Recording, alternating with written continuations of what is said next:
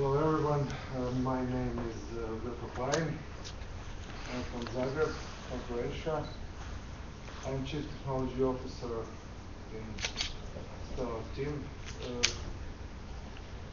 and my role is to control and manage all technological processes inside the team.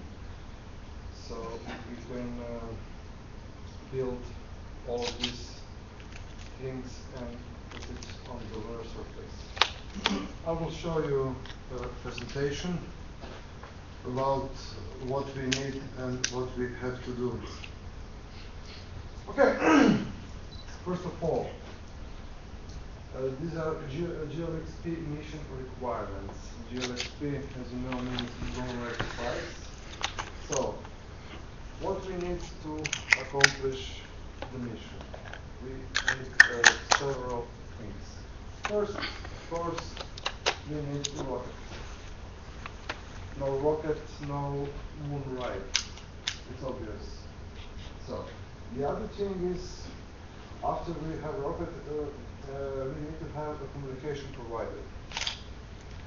So, all the time we need to communicate with rocket, with spacecraft, with lander, and after all, with our rover on the surface.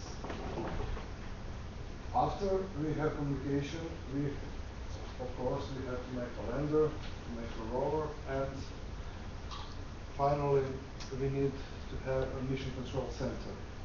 This is some bigger room from where mission will be managed. Okay, rocket launch provider. We have right now two scenarios about rockets. What we need from rocket. In this world you cannot buy a rocket because rockets are treated like a strategic weapon, and those countries and companies which have rockets will not sell you a rocket, but they will sell you service of launching some satellites, some spacecraft, or anything else. We do not need some extra big rocket. I don't know what you know, but the biggest rocket ever made was Saturn V, and the weight of this rocket was about 3,000 tons. And we need a smaller rocket, so we have a minimalistic version and an ideal version. Minimalistic version is the smallest possible rover we need to achieve our mission. This rover should have about 2 to 4 kilos.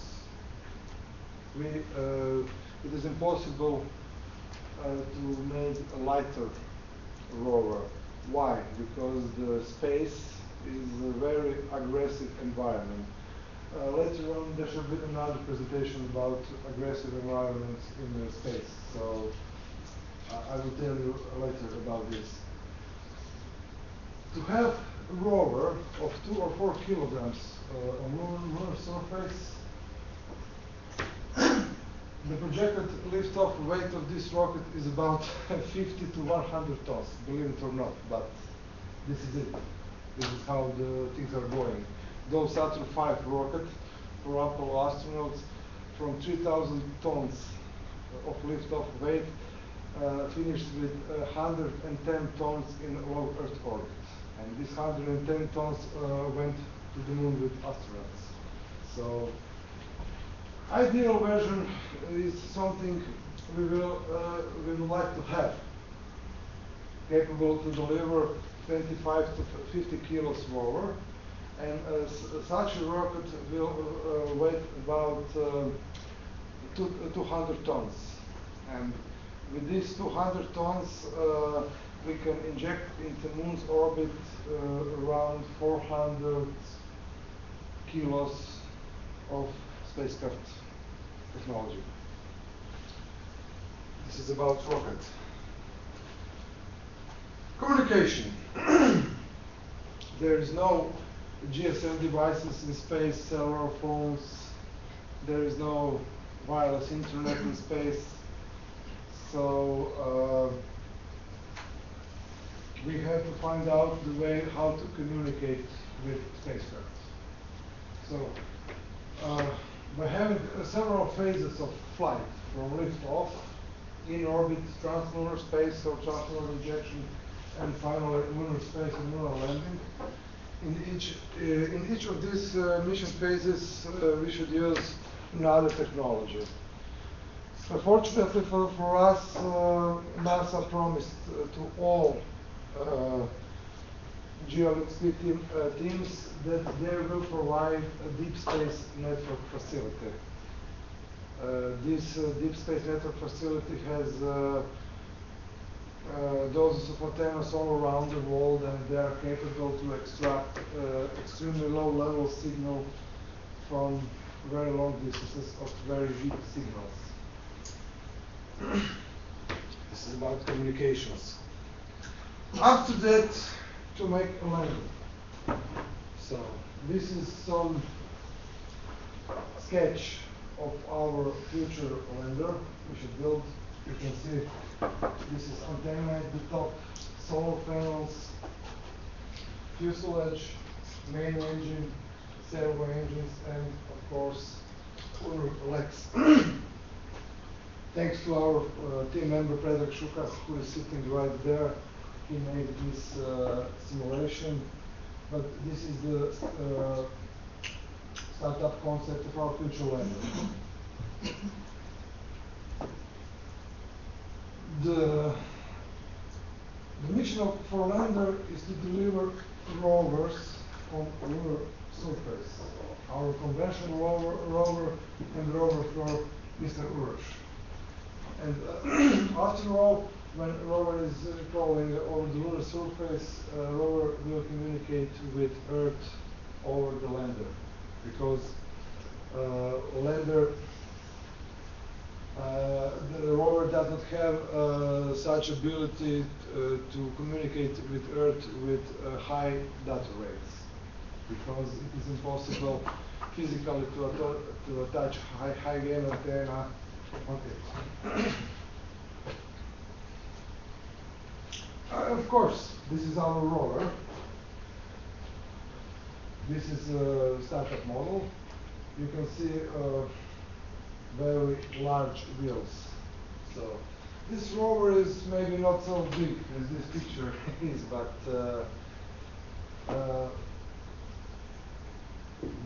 main hazard on lunar surface is lunar surface itself. It's called a regolith. So to be sure that this rover will not stuck in the lunar surface, we need a very large wheel. So minimal diameter of wheel is around 30 centimeters. So why rover? Rover is key of mission. To accomplish a GeoXP mission, we need to broadcast video streaming signal in real time. And this is all. And rover have to pass around 500 meters. If we do it, we are winners.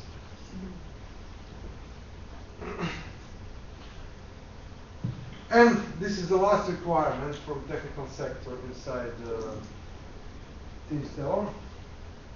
This is mission control center. There is no picture, but you can remember, I'm sure, pictures of those big halls with tens, maybe hundreds of people watching their terminals,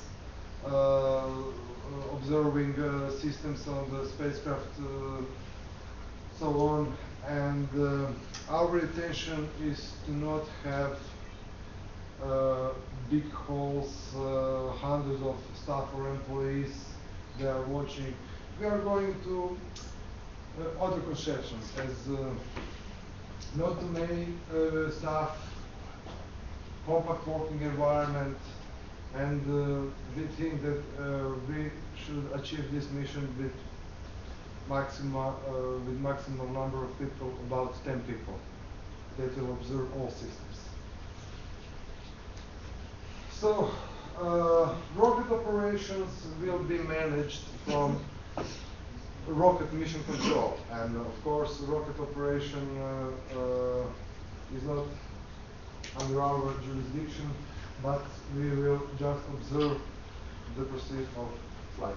Okay, just a few more things. So this is the technical sector schema.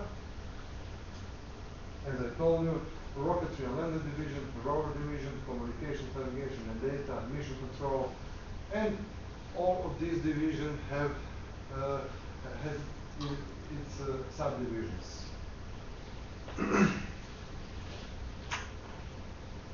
So rocket and lander division are crucial part of vital technical schema. They are transport vehicles that have to deliver rover or lunar soil in one piece. Leaders of this division should collaborate with rocket launch provider and lander manufacturer. The rover division prepare basic rover models. So we said we're going to have two models, calculate electrical power budget, solve thermal management issues, build construction that will be strong enough to survive mooncast, and create data network for data transmission. Communication, navigation and data division are backbone layer of all of this. So we have to create a data network from any to any other node, discover position and attitude of spacecraft, and together present, visualize and store all data during all mission phases. Mission control division design and make mission control center hardware-based equipment, design applications for terminal and users, create standard, non-standard and emergency procedure, and prepare training model, simulation and train staff depending of their roles for mission. And of course, after all, manage and control mission progress. This is all. So thank you very much. If someone of you has any question,